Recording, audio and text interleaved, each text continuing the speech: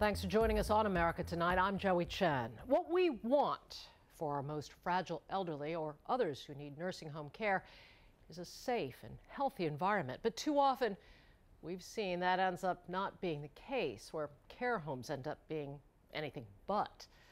Well, now add to that heartbreak a state law designed to improve the quality of care in nursing homes, but with funds that end up being redirected to projects that in no way protect those most vulnerable patients. It is an outrage and a tragedy that America Tonight's Sheila McVicker investigated in Florida. When the Palms of Sebring wanted to create what it calls loving home environments for its elderly residents, the state of Florida gave the nursing home more than $123,000. That money came from a special trust fund intended to improve care for nursing home residents. So how did the for-profit nursing home in South Florida spend it? Not on extra staff or better housekeeping, but on a redecorating spree that included chandeliers, clear front refrigerators, new table linens, and ice cream machines. I think it borders on malfeasance by the state because of writing checks to the nursing home industry, not holding them accountable how they're using this money. Brian Lee is executive director of the nonprofit Families for Better Care in Tallahassee. He says the trust fund has underwritten a number of building projects. You see nursing homes that are building verandas, gazebos, sidewalks, jogging trails, fish ponds. That to me smells of a capital improvement project because it's adding value to the nursing home, and those are permanent fixtures and placements. I don't see how that helps in the care for residents. It does not help for the care for residents. Federal regulators seem to agree. 8 years after receiving the state grant, the Palms of Sebring is rated below average by Medicare. Far from creating loving home environments, last year, inspectors cited the Palms of Sebring for failing to treat its residents with dignity and respect. And since 2012, the nursing home has paid $71,000 in federal fines for health violations. In 2005, Florida lawmakers created the Quality of Long-Term Care Facility Improvement Trust Fund. According to the law, the fund is supposed to, quote, support activities and programs related directly to the improvement of care for residents, not the capital improvement of properties. Since then, the state has given nursing homes more than $3 million, often for renovations and decorating. Meanwhile, nearly 1 in every 6 Florida nursing homes, 118 nursing homes in all, is on the state watch list as not meeting minimum standards for care. He died a terrible death. He suffered. Yes. I seen it with my own eyes, yes. And I hate that. Debbie Dahmer's father, George, was a professional wrestler known to the world as Chief White Owl. He was a very loving, caring father all his life. After George Dahmer went to a nursing home, daughter Debbie says his health went downhill fast. He suffered from terrible bed sores. His dentures went missing. He lost weight, 32 pounds in 8 weeks. And she says he injured both shoulders when nursing home personnel dropped him. When he walked in there, he could talk, walk, feed himself, you know. When he got out of the place, it was a total nightmare. Dehydration, malnutrition, bed sores. When George Dahmer died in 2008, the family sued, and last year, after a 5-year legal battle, a jury awarded the family more than $700,000 in punitive damages from the nursing home. That's when the Dahmer family learned something else about that state trust fund. They were required to give half the award, more than $350,000, to the Florida state agency which administers the fund. 50% goes to Agency for Healthcare Administration. Did you know that that was going to happen? That the jury would, whatever the jury awarded your family, that 50% would go back to the state, to nursing homes? You did not know? No. Neither the family, the jurors, or anything. In fact, the law specifies that juries should not be told how the money is divided. The Dahmers' check went to this state agency, which uses punitive damages like those awarded the Dahmers and federal fines against nursing homes to endow the trust fund.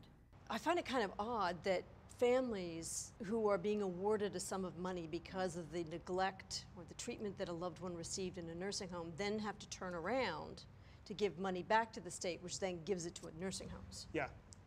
It's an abomination that's occurring. Lee cites several examples he considers abuse of the Long Care Trust Fund.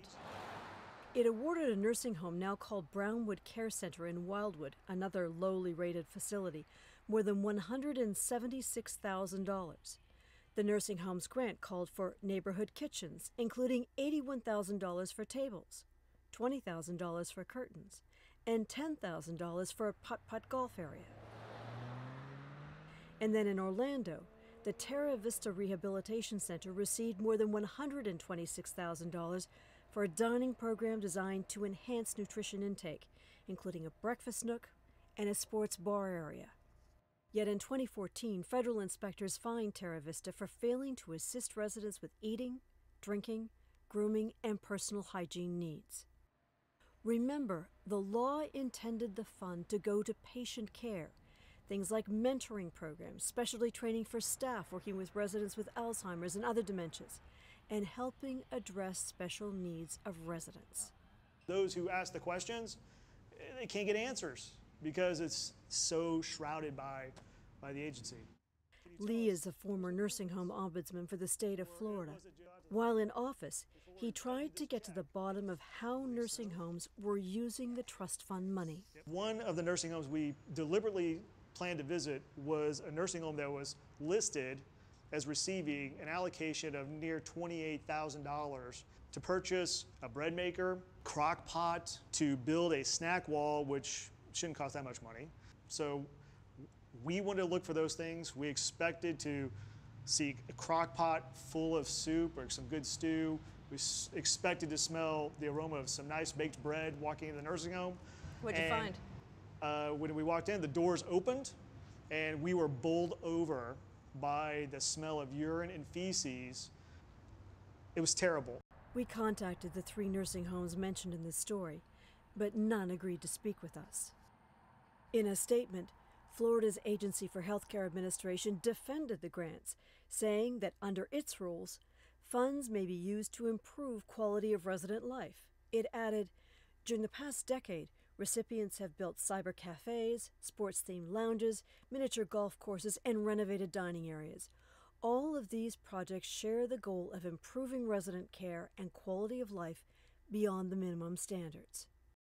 America Tonight's Sheila McVicker is with us now. It seems like part of the issue here is one of transparency. Where does this money go? Who gets it? You're exactly right. And in fact, we asked to sit down with the Florida agency that is responsible for giving out these funds.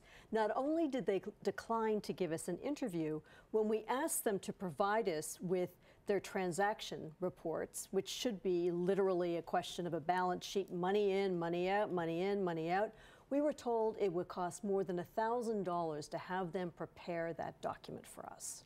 So that didn't happen. Let's talk, though, about how this money has been used. You know, I suppose there are people who would argue, look, why shouldn't you have a chandelier for a nursing home? Why shouldn't you create a more pleasant environment for those who are patients? Absolutely, but remember, we're talking about for-profit nursing homes. We're talking about privately owned nursing homes.